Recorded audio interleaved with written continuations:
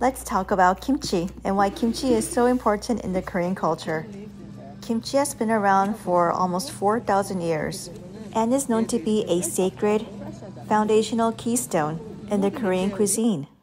Napa cabbage tends to be the sweetest during the wintertime, and because of the slower fermentation, people like to make this during the wintertime.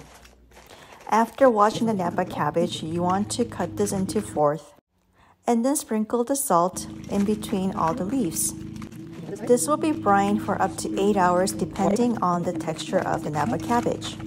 These cabbages should be submerged into water, just enough to cover half of the cabbage. Every couple of months, my aunt and I would come together to make a batch of kimchi. It is a tedious, labor-intensive process, but once you know how to make this, it's actually pretty easy. After the cabbage has been brined, you want to rinse the salt and then let the cabbages sit to drain the water. Notice how the cabbage is able to bend, but it is still firm enough to hold its shape.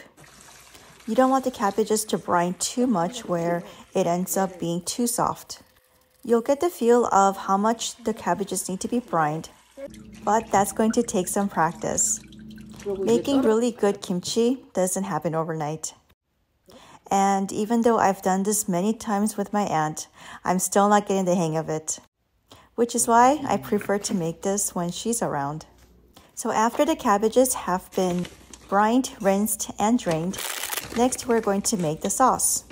We ended up using this whole bag of gochugaru for 4 whole heads of Napa cabbage.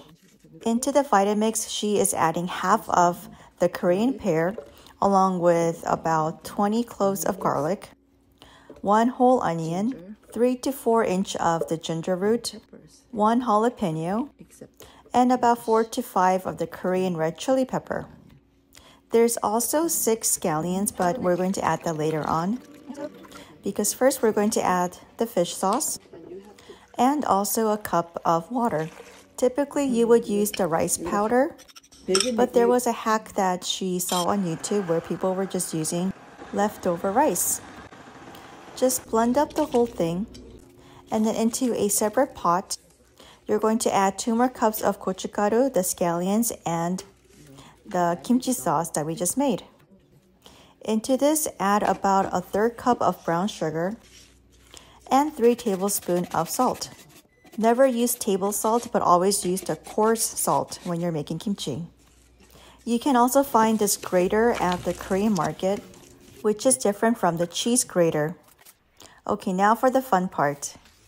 Be sure to wear gloves when you're handling this spicy gochugaru because your hands are going to die if you don't. You're basically spreading that kimchi paste inside every layer of the Napa cabbage. Once you have done that, put it into a kimchi jar. You can find these big glass jars at places like Walmart or even Amazon. Making kimchi is a lot of work, but at the same time can be very therapeutic. These will last so much longer if you happen to have a kimchi fridge, which is totally worth it even though it costs about $3,000. Subscribe to my channel to see how I make other kimchi recipes. Thanks for watching!